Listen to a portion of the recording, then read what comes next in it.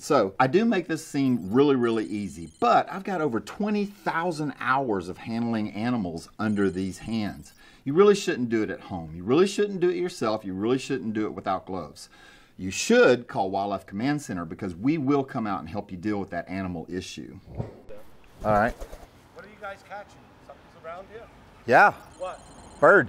A bird? A bird. Mm-hmm. What are you guys doing? It's a holiday for us. Yeah, what holiday? It's called Sukkot.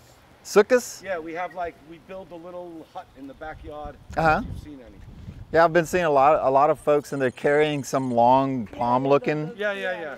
Yeah? Is that part of the hut? Yeah. Cool. Well, it's part of something. Yeah. Okay. Wow, this is cool too. That's cool. Yeah. You actually catch the endangered species? Well, there's a bird stuck in the house and it's dying, so we're gonna go capture it and then release it. Nice. So let it go.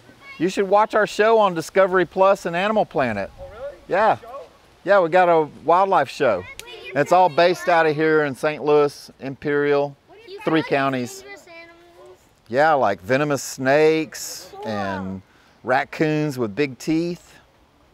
Y'all want to see one of my scars? Stuff like that here. See right here on my arm where I got bit by a raccoon? Yeah, it happens. We named him Rocky. Yeah, as soon as he bit me, I was like, Rocky, you son of a gun.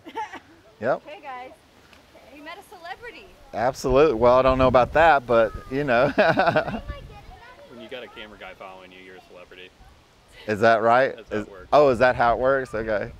So yeah, we're here in Clayton, and we've got a bird that is trapped itself inside of a house, and it definitely is going to die. It is, if nobody does anything about it. So we're going to go in here and see if we can't rescue it and get it out safely and turn it loose. I'll bet you that window right there is where the little bird, oh, there he is. See the little bird stuck inside the window? Right there, see his little head? Hello. Hey, puppy. How are you? Yeah, what a nice little puppy dog. He's very friendly. Yeah. Is he a shaved sheepdog? Yes. Nice, nice. So we're gonna just slide in real quick. I see our little friend up there. Yeah, he was peeking at us through the window. We're just going to. What's his name? Abner. Huh? Abner. Abner. Hey, Abner. Woo. Abner. He's like, friends. Nobody ever pets me, right? Yeah. So, you know, one of the situations, this happens often, where a bird will get inside of a house or a structure, and it just cannot figure out which way to go, especially when there's so many different windows and lights. So we're gonna capture it real quick, check it out, make sure it's okay, and then we're gonna let it go outside the double doors over here. One of the things I'll warn you right now about cardinals is they bite really, really hard. So if it bites me, it's gonna hurt. All right. So even these really tall homes like this, I thought we were gonna have to do it off the balcony, but this is probably gonna be pretty easy. We'll just get her to come down.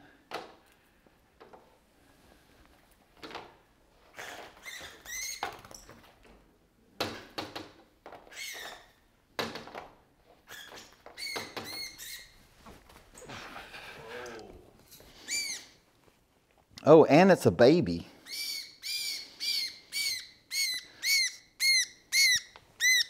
So it's a little baby cardinal. I don't want to get bit by those teeth. Those beaks are made for opening seeds, and they can really, really pinch. See how they pinch?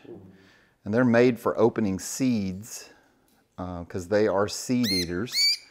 But I'm just going to check his, oh, now he's biting himself. This may be a little male because he is, he's about half grown. He probably just fledged. I really can't tell if it's a male or female at this point because it's so young. But anyway, I think he's okay. We'll just let him go outside the window over here. His tail's all intact. I feel like you're using the perfect amount of delicateness with. Yeah, so they have very fragile bones. They're hollow. And so I literally barely have my thumb pressed on his back and barely even holding him. Because you don't want to hurt them, you know. So let's go let him go outside the window, the door over here. So this little guy probably came out of a nest nearby. I hear the parent bird. See that? You hear that? That's a cardinal. That high pitch chirp, that's the parent bird. All right, I'm set. You ready? So he's going to go to your right.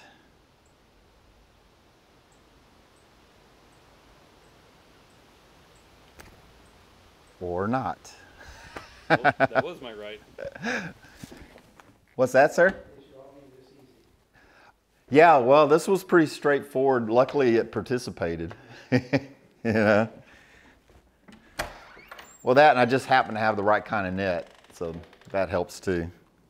So I would say that that was a successful capture and removal and release all at the same time. The bird was in really good shape. We could hear the parent birds nearby, so we know that it will be fed. And it didn't take any damage at all. It was literally undamaged.